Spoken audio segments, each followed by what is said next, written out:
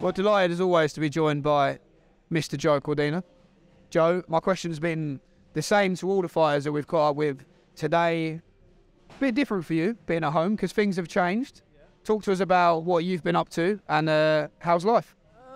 Yeah, it's been great. Obviously, not so great with me being injured, but at the same time, I've managed to get certain things done back at home. I moved house. Getting that all sorted, and then eventually got married in December. So, yeah, I'm a married man now. Yeah, so it's been great. I saw a great post on your Facebook that you did the other day where it was like trying to pick a winner of what the highlight of 2022 was. Obviously, winning the world title and marrying your fiancée, Lauren. Not a bad year for you to look back on. And they're both winners. Yeah, to be honest, obviously, the main thing for me is I've been with her 15 years. That was my highlight, really. But at the same time, it's a lifelong dream come true also with me winning a world title. But not only that, the last couple of years I've been blessed. I had my boy, which I prayed to God for. I got him. We moved house. We're all settled in now. Got married and won a world title. So yeah, it's been the last year or two. It's been I've been proper blessed. I say behind every great man is an even greater woman. I just wonder for you, Joe, like you say, you've been with Lauren. We know Lauren, she's so lovely and a great mother to your family as well, especially when you're away. How important is it for you that you have someone like Lauren in your corner, away from the cameras? What does she do for you, Joe? Oh yeah, listen, if I didn't have her, I'll be honest with you, I'd be naffed. She does everything for me when I'm home. She knows. Since I started boxing, when I told her, but this is before we had kids, I said, you get in between boxing, I said, you're gone. Obviously, I don't want to disrespect and say she knew her role back then, but we were a bit younger. No, she know what it takes for me to get to where I am, and the life she's got now is because she allowed me to pursue and crack on with what I needed to do. So she understands, but everything, without her doing what she does behind the scenes, I wouldn't be able to do what I do. So she looks after my kids. She's a great mother, great wife now. And yeah, without her, I wouldn't be able to do what I do. She was the proudest woman in the world, wasn't she? And certainly the proudest woman in that arena when you won that world title. Yeah, she was. She was unbelievable. As soon as I looked out the ring, she was there. She was crying, and whenever she gave me a hug, she was like, "Joe, you done it." And we spoke about it. I've told her from start everything I've set out to do, and I've told her what I said to what I was going to do. I've done. She was like, "You fucking said it. You've done it. You've done it." And I was like, "I know. I said I told you." And she was like, "Ah." But anyway, the next day, we get home. She went, "Joe, I thought I was gonna have a lay-in." That wasn't the case. She was like, "Listen, you need to go to the shop, or you got to get up with the boy and the girls, because I need to go to the shop." I said, "Well, I'll go to the shop then." I thought, can't be asked looking after these for an hour. So I've gone to the shop, taking photos in the shop and everything. Everyone wants photos and stuff. So I come back from the shop, gets there, and she goes, "You are?" Yes, bag. I said, "What do you want to do with him?" She went, "Put him in the bin. Do you want to take the rubbish out?" I went, "Wow." I said, "Well, fucking world champion." She went, "I don't go, fuck, you're number one in the world, but you ain't the number one in the house." But yeah, she keeps me grounded, which is good. And yeah, she was very, very proud. Oh, brilliant. I love that. When you think back to that special night in June, I spoke to Lee Wood about this, and he was like, "Look, I've got fed up of seeing the knockout played over and over again." Have you got fed up of seeing yours yet? Yeah, I have, to be honest. At least 3-4 times a day, if someone tags me in it. But obviously, you've got to remember this. Yeah, we get fed up of seeing it because it's us. But people that ain't getting tagged in it every single day, and they might pop up once in a blue moon for them, and they see it, they like, yeah, so, and they're loving it. But if we took ourselves out of the equation and that wasn't us, we'd be like, that is unbelievable. Same as Lee Wood's scenario, same as mine.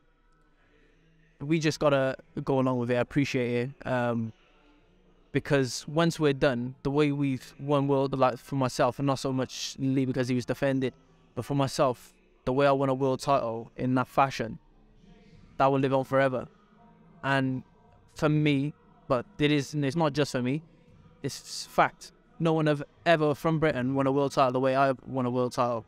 So that will go down as in history as one of the best knockouts to win a world title, not just in Wales but in Britain. And I just gotta go with it. And every time it gets posted, repost it and go along with it. The way that the year planned out for you, obviously, after that night wasn't in the script, but just to see you, I saw you punching actually for quite a while, just with one hand. You looked dangerous enough just with the one hand, but you must have had itchy knuckles for a while to be back punching with the two hands now. How does the hand feel, and how do you feel to be doing that?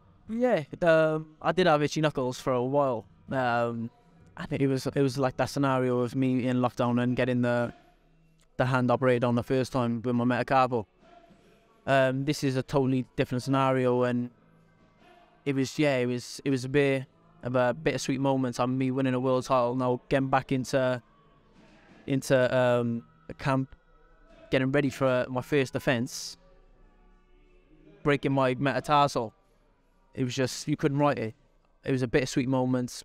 Yeah, I won a world title, and then shortly after breaking my hand, and then get stripped of a title. So, but I've been in the gym. After about 2-3 weeks, I was in my feelings. Well, 2-3 weeks, I was in my feelings, and after that, I sort of made peace with it. And like I said previously, I've been blessed the last couple of years.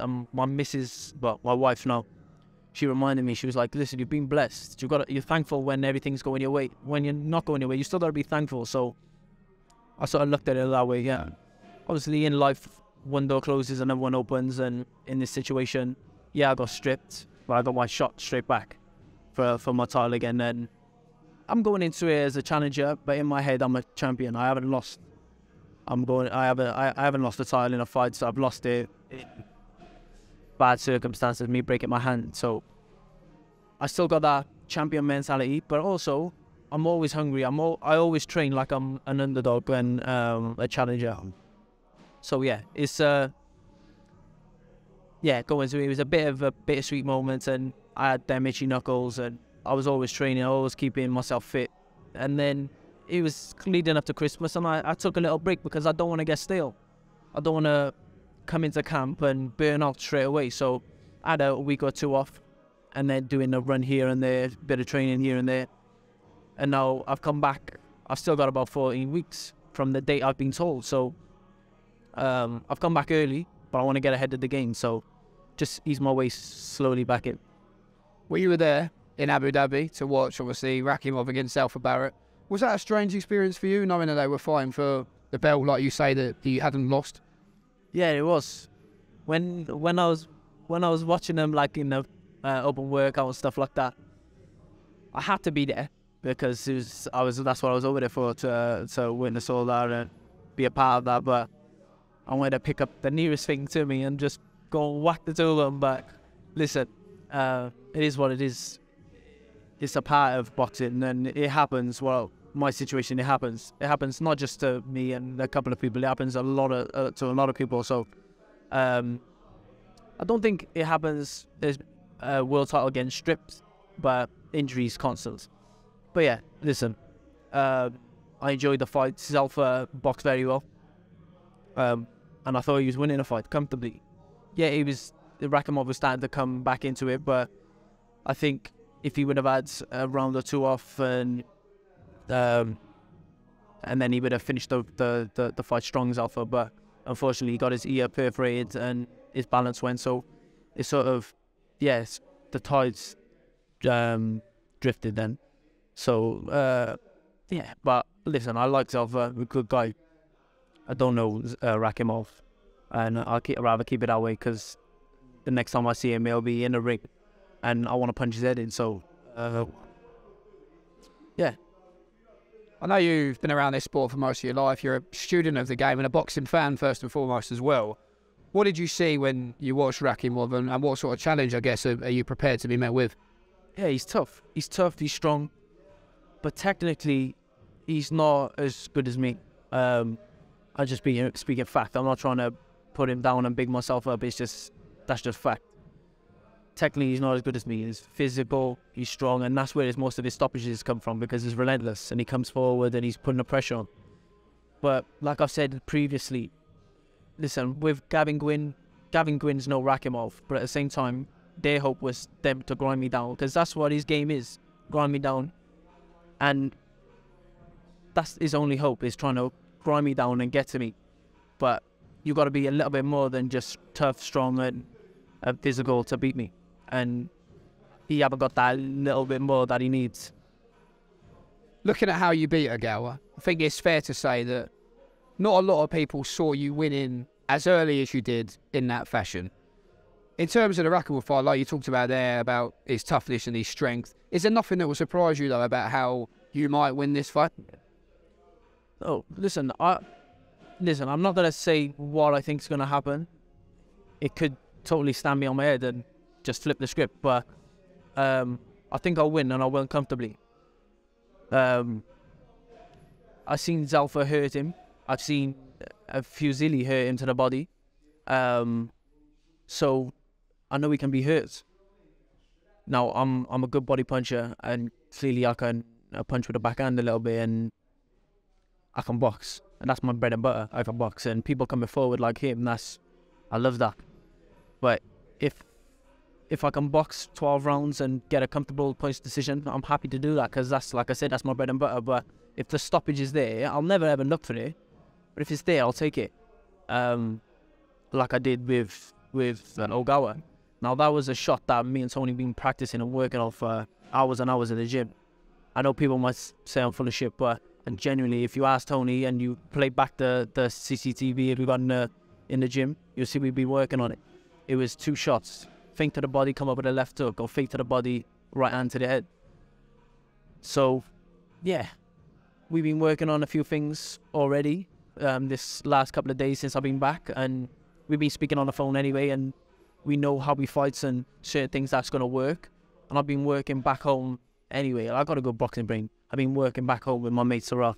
Was my best mate, but he's unbelievable on the pads, and he reads a good fight game also. And we've been working on certain things back home. But now I'm back here, now we can put a game plan together. You said you were very happy to not only get your shot back straight away to win your belt back, but you also, looks like you're going to have it back in Cardiff. Another special night for everyone to look forward to. Yeah, of course. Obviously, yeah, I'd want it to be in Cardiff. I don't want to go to Tajikistan, and I don't want to go to America, really, because it just don't make sense. The only place it makes sense is in the UK and Wales, because I don't think he sells tickets, but I can sell tickets. Yeah, to be honest, I can't wait. I can't wait. We only had like three and a half weeks to sell the last show. We got plenty of time now, and if we put a 10, 15, 20,000 seater in there, I reckon we'd fill it. In terms of yourself, Joe, obviously the full focus is on Shavkat Rakhimov, but a few other names who have been floating around, particularly on social media. Shakur Stevenson, a bit of back and forth. What's the story with that? Yeah, we had a little bit of back and forth shortly after the fight, and we sort of said, like, listen, he'll deal with his mandatory, I'll deal with mine, and we'll get a fight on. But obviously he moved up a weight. He didn't make the weight, placated his belts, moved up. But he called me out, and like that's like hitting a nerve with me. Like, you've called me out and then you've chipped to a different weight. And listen, there's no fault of his own, but he just outgrown the weight. But at the same time, you've called me out, and we're gonna have to fight down the line. And he shortly after as well, that one he done a TalkSport interview, and it was like I feel like not many people seen it, but my mate's Peachy, he was on the way to Tesco or something, and he was videoing it. He videoed it and sent it to me. It was like 12 o'clock at night, and like I said, not many people seen it. But he's basically saying that he'd be willing to come to the UK, and the only person he'd fight is me. And it's a big fight for him and for me, and he can still make 133. But that's perfect. I'll make 133. But I'll go 135 if you want to. It doesn't matter to me. But yeah. But first and foremost, I got to get my title back, because as world title, it's pointless. Listen, I'm a boxing fan first and foremost, and he's one of the best fighters on the planet. But at the same time, I want to challenge myself. I want to fight the best. I want to be in big fights. And not only is he one of the best fighters, and I want to test myself against him, he called me out. So I got to punch him. I got to punch him in the face. I know you're also always a big believer, Joe, perhaps from your faith, but you're a big believer of speaking things into existence and manifesting things. I saw you downstairs there, you're on Twitter, you're writing 2-time Is that all the visualization is for you? Is that all you see happening this year? And in the words of Anthony Joshua, will it be so nice that I suppose you had to do it twice? Yeah, like for me, I've always, anything I've set out to do, I've always said it. Like before I won a world title, I had the IBF, my whole camp on the front screen. And I'd woke up and seen it every day. And 2 times, like I just told you downstairs, every tweet, I will quote the tweet 2 times. I don't need to say no more, just 2 times. And that's what I'll do every tweet that I get tagged in with a video or me fighting. That's all I'll do. Now, that's me speaking into existence, and I'm manifesting. I've been manifesting it for a while now. And I need my title back. Because I need to be big fights. I need to set my family up. I need to put myself down in history. So that's what I need to do. Joe Cordina, top man, always great to catch up, and thanks for your time.